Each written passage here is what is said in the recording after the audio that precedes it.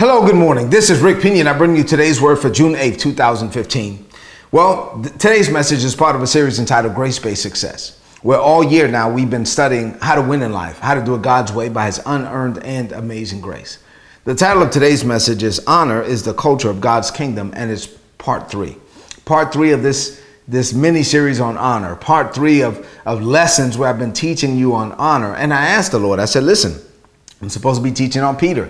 And while we were teaching on Peter, I just stumbled across this passage in Mark 6, 1 through 6, and then Luke 4, and about honor. And then the Lord just had me to teach on honor. And I asked the Lord this weekend, and really again this morning, I said, do you want me to continue to teach on honor? I mean, should I make so much of a big deal out of this? And the Lord said, yes. The Lord said, yes, it should be a big deal to you because it's a big deal to me. So, hey, once he said that, I left it alone. I'm going to teach on honor as long as he wants me to teach on honor, and then I'll move on whenever he releases me, right? Because at the end of the day, I'm just here to do or share with you whatever the Lord allows me to share with you. And right now, he wants us to learn about honor. He wants us to think about honor. He wants us to learn his system, his way, so that we could be the men, the women that he has called and destined, designed, desires for us to be. And right now, the vein that he has me in is teaching on honor. So let's get back to Luke's account of Jesus' encounter in his hometown.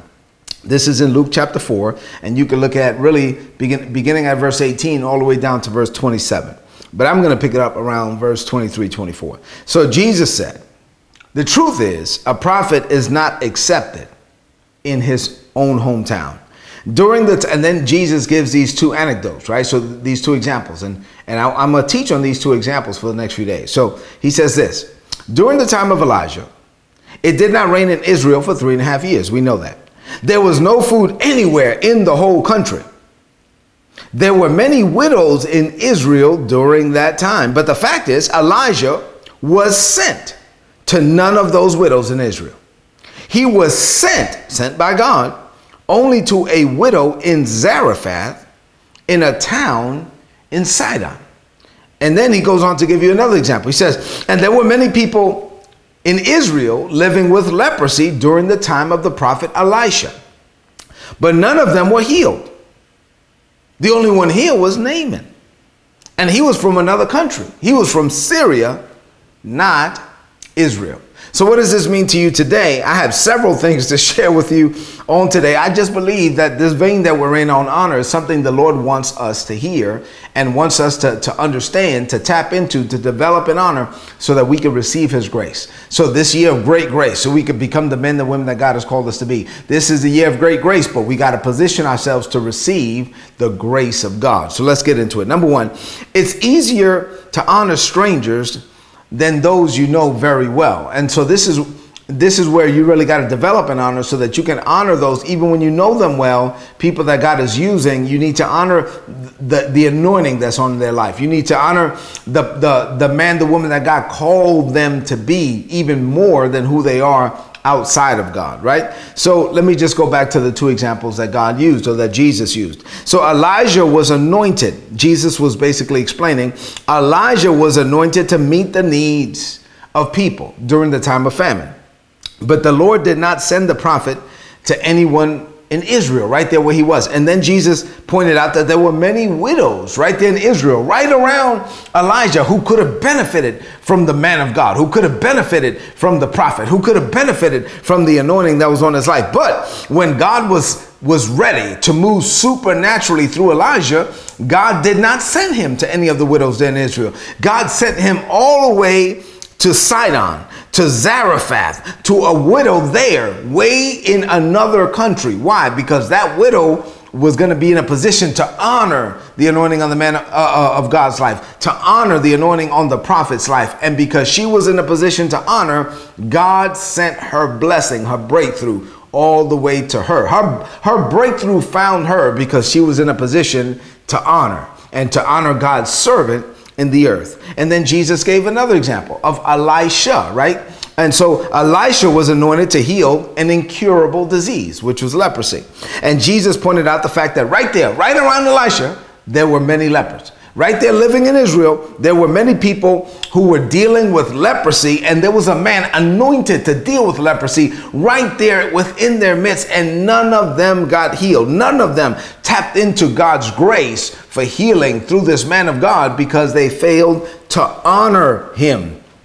And when it came time for Elisha to release the supernatural power of God for healing for leprosy, it took a foreigner. It took a military commander to come all the way from Syria. His name was Naaman. And this military Syrian commander came all the way from Syria, came to Israel and got his breakthrough because he came with a position or heart of honor. I'm gonna deal with him more tomorrow.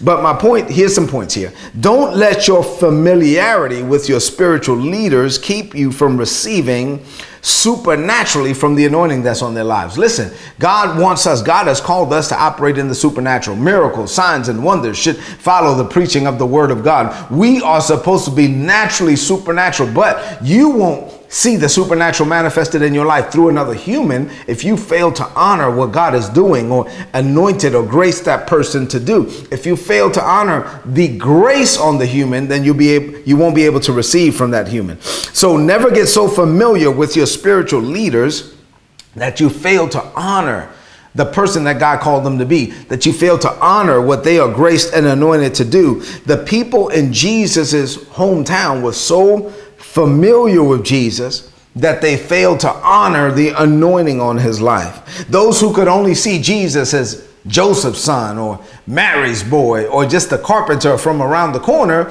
they could not receive from Jesus supernaturally. And although Jesus was there to do supernatural things, he could not, the Bible says, because they failed to honor him. Their familiarity with Jesus made it hard for them to honor the person that God called him to be. See, you got to get past the man or the woman in order to receive from the God in the man or the woman. Listen, at the end of the day, as humans, we are flawed. We're not perfect. But God still uses us. God uses us by grace in spite of our imperfections.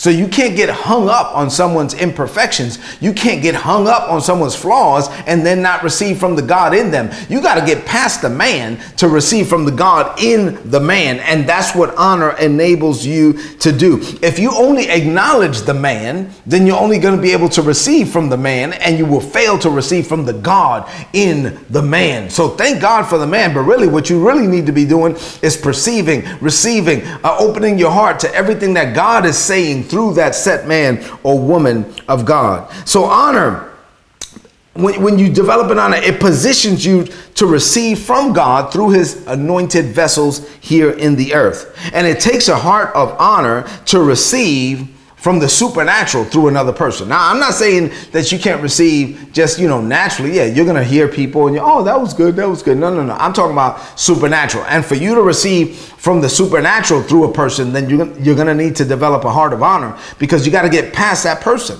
And to see the God in the person, you got to get past that person. And to see the anointing on the person, you got to get past that person and open your heart to receive from God, knowing that you're not receiving from them. You're actually receiving from God through them. See, and then watch this. It even takes honor to position yourself to be used of God. Not only does it require honor for you to receive from the God through someone else, it actually it requires developing a heart of honor for you to actually give yourself over to God to be used. You need to even honor yourself. Honor the anointing that's on your own life. You need to see, yes, you've messed up. Yes, you messed up more times than you want to talk about. Yes, you have faults and flaws and failures, all of that. Got it. But God still wants to use you. And because God still wants to use you, you need to honor the assignment. You need to honor the anointing. You need to honor the calling bigger than you.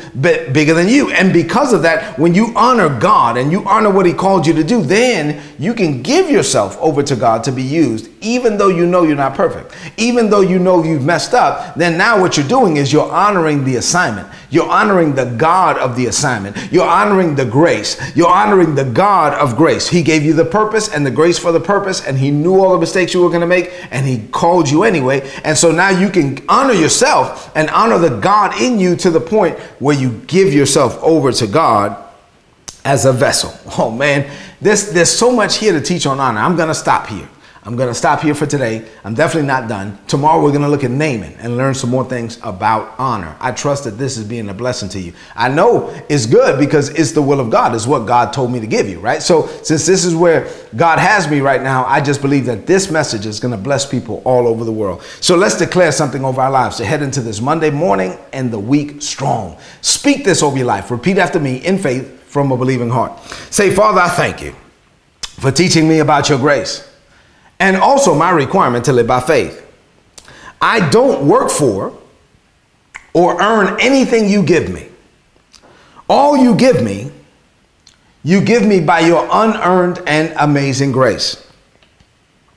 However, your kingdom does function a certain way. In order to receive from you and to properly function in your kingdom, I must learn your system. Your system operates on a culture of honor. It takes honor to acknowledge you in the lives of humans. It takes honor to acknowledge you in my own life. It takes honor to release my faith to access your grace when you're operating through a human in the planet. So, Father, I declare by faith that I develop a culture of honor. I grow in your kingdom culture. I position myself to receive from you through others every day. I love it when you speak to me directly, but I also appreciate it when you speak to me through other people. In order to always position myself to hear from you through others, I maintain a heart and a spirit of honor. I am a man of honor. I live an honorable life, and I receive all you want to give me through your anointed vessels in the earth. And I declare this by faith. In Jesus' name, amen. This is today's word. Apply it and prosper. If you're not getting these messages, go to todaysword.org, sign up. You will get the messages, and there will be a blessing to you. As you head into this day, just remember, develop in the culture of honor so you can see yourself and see others the way that God does. God bless you.